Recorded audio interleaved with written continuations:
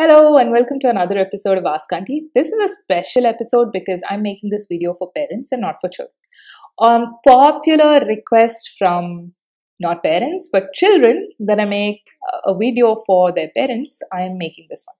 So I thought I'll start with a question that I get asked a lot by parents. This is, I want to approach the subject of marriage with my son or daughter. How do I do it? Because every time I bring up this subject, they get irritated and I worry that they're getting older and if I don't support them in making this decision right now, they might end up alone forever, right?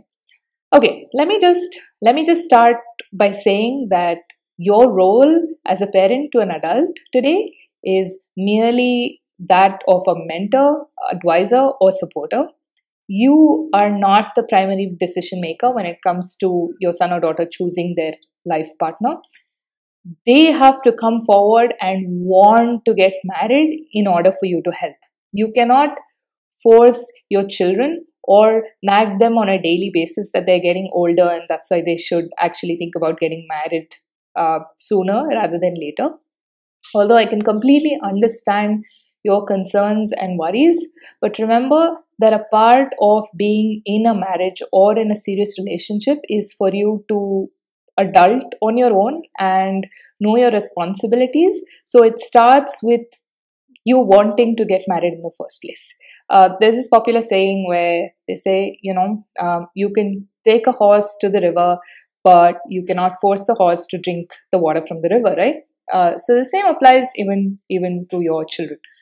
So having said that, how do you bring up this conversation and how do you deal with your own concerns of watching your children not making this decision, whereas you made this decision in your day and age at a much younger age compared to your children? So a great way to do this is to have an open conversation with them by asking them what they have in mind, what they think about marriage, and whether that is something on their radar.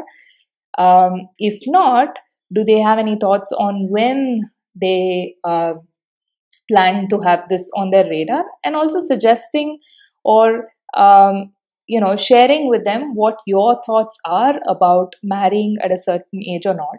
But once you've done this conversation with them once, you don't need to repeat it every weekend. You don't need to repeat it every 6 months. They're adults. They know what's important to them. You repeating it 20 times or 1,000 times is not going to make a difference because they're adults and they make this decision on their own. Your role is merely of somebody who supports. They're asking you for support in terms of, let's say, shortlisting profiles or putting the word out there among family and friends. You can do that, but that's only when they ask you to do that. Now, you may say, oh, come on, youngsters these days never have this on their mind. And, as parents, it's our duty to sort of remind them on a regular basis. Let me just say that there are tons of dating apps that people are on all the time. Being in a relationship, finding a partner is almost on everyone's mind. There are very, very few people who seriously want to be single and know that they want to be single.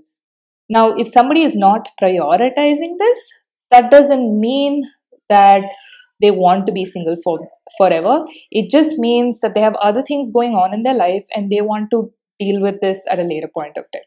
You may also be wondering as to what is the right time to actually approach this subject with your son or daughter. So I would say if your son or daughter has, completed their education, has been in a job that they seem sort of fairly comfortable in for a year or two, and you feel like they're sort of settled in their career and not, sort of wading through murky waters in terms of trying to figure out what they want to do professionally, that's usually a good time to approach the subject and sort of sow the seeds in the head if they haven't really spoken about it with you as yet.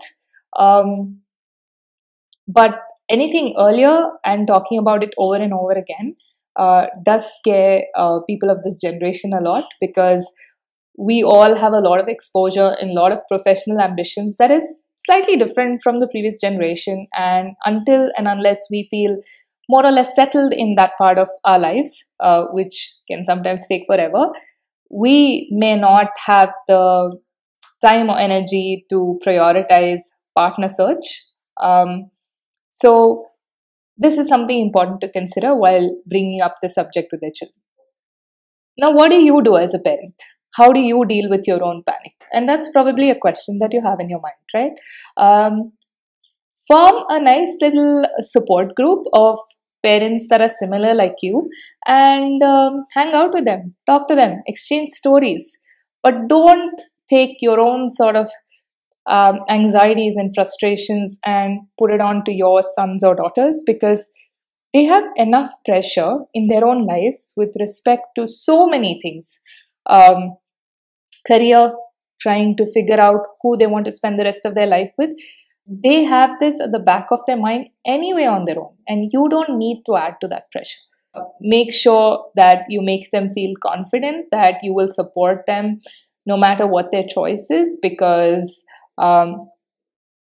people have lots of preferences today that may or may not align with yours, and that's completely okay, because they need to spend the rest of their lives with the person that they choose to be with, and all you can do is stand by and support. Of course, you already knew a lot of this, but I guess something new that you probably didn't know, that I hope you learned from this video, is that almost everybody from this generation has finding a partner on the back of their mind, and they're not prioritizing this, or they're not succeeding in this for various different reasons that they may or may not want to discuss with you as a parent.